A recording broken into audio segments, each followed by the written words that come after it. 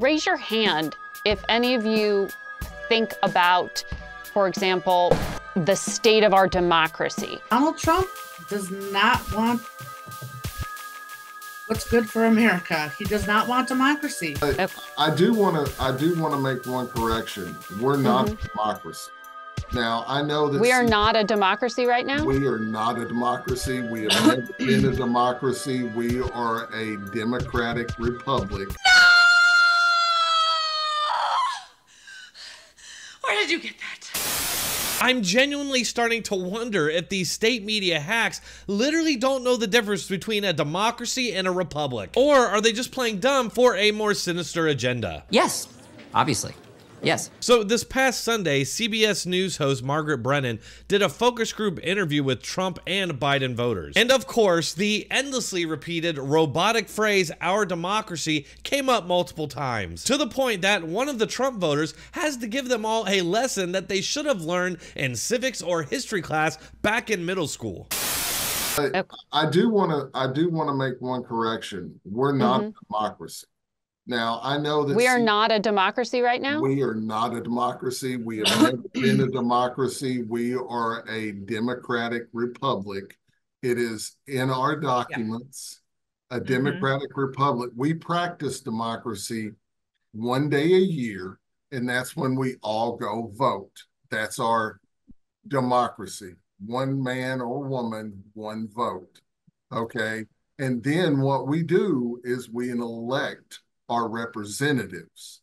That makes us a republic. And then what they do is they go to Washington, or they go to, Raleigh for me, or they go to whatever your state capital is, and that's where they make the laws. We elect them to make the laws. That makes us a republic.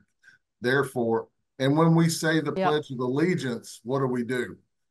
To the republic for which it stands. Therefore, the United States of America is not a democracy. Democracy is mob rule. It didn't work in Athens. It didn't work for the Greeks. It doesn't work here. Okay. And dictatorship doesn't either. I'm sorry?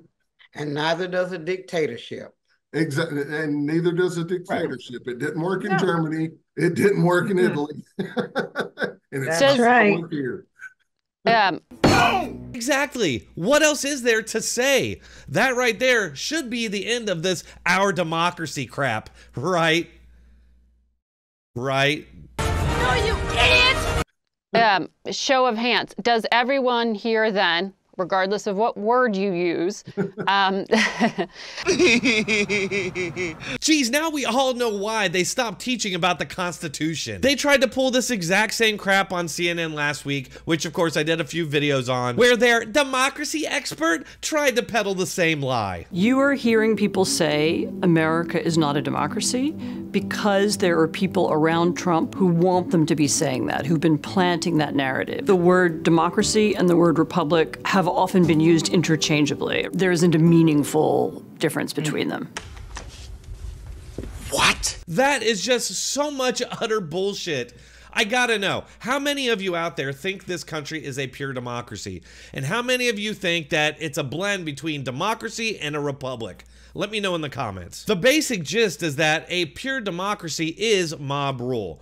If 51% of the country vote for something, well, the other half is just shit out of luck.